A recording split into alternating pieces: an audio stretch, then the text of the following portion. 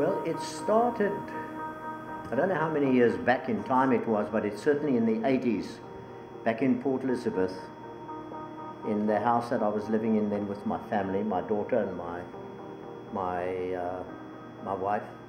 And I happened to be reading the daily newspaper. And on the front page of the newspaper were terrible reports about awful events relating to protests against the apartheid laws all over the country. You know, I read them and I registered them, but then I moved on into the paper, deeper in.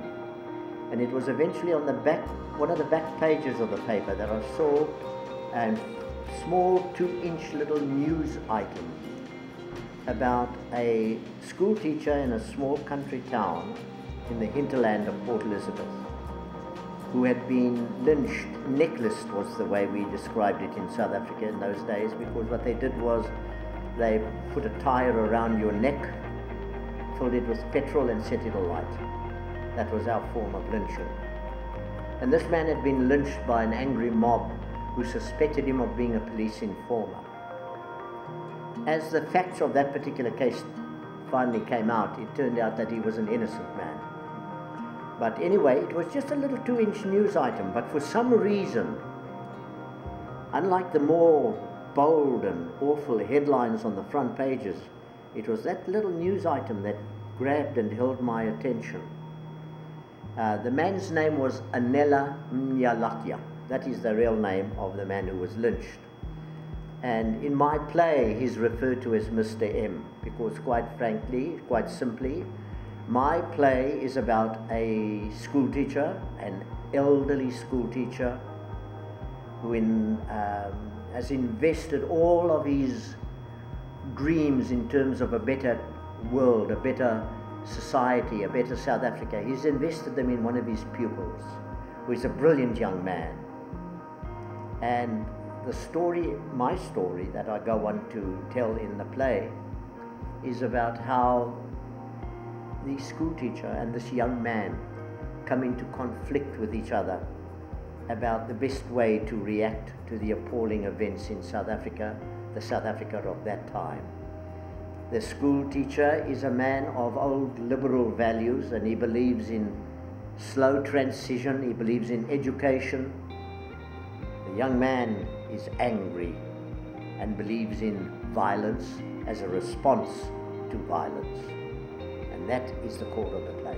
Once I had started on it, simply because I wrote it under the pressure of my own response to the dilemma of that time, to that debate between what is the correct way to respond to a situation like that.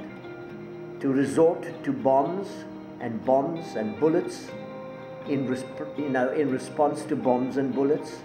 Should violence be met with violence? Or is there an alternative? Because you see, at that point in time, I myself was debating this issue internally very, very passionately. A lot of my friends who felt the same way that I did about apartheid and what their white government was doing had resorted to violence as a response. They had made bombs and tried to explode them. A lot of them had been caught. One of them had been sentenced to death.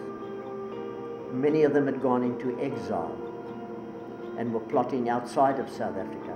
I was still inside the country. And I was forced to ask myself, shouldn't I also actually, instead of sitting at my desk, putting words on paper, shouldn't I also actively commit myself to violent action? The play, My Children, My Africa, is actually about my internal debate in terms of this very issue, at the end of which I found myself believing, and it is a belief, an act of faith that has stayed with me to this day, that putting words on paper is a valid form of action. You know, you can throw stones, petrol bombs and Molotov cocktails as much as you like at those armored cars that come in with their big guns, but you're not going to do much damage. Words can do much, much more than that. Words can get inside those armored cars. Words can get inside the heads of the people inside those armored cars. And in a way that is under that basic belief, that act of faith underlies all my work in theatre. That in a space like this, for example, with an audience listening, you can get inside their heads. If what you've written and put out there on the stage, if the actors have embodied it in their performance as an act of truth, then you stand a chance of really affecting people, maybe even changing people in their attitudes to certain things. And so, to cut a long story short, that's what the play tries to deal with.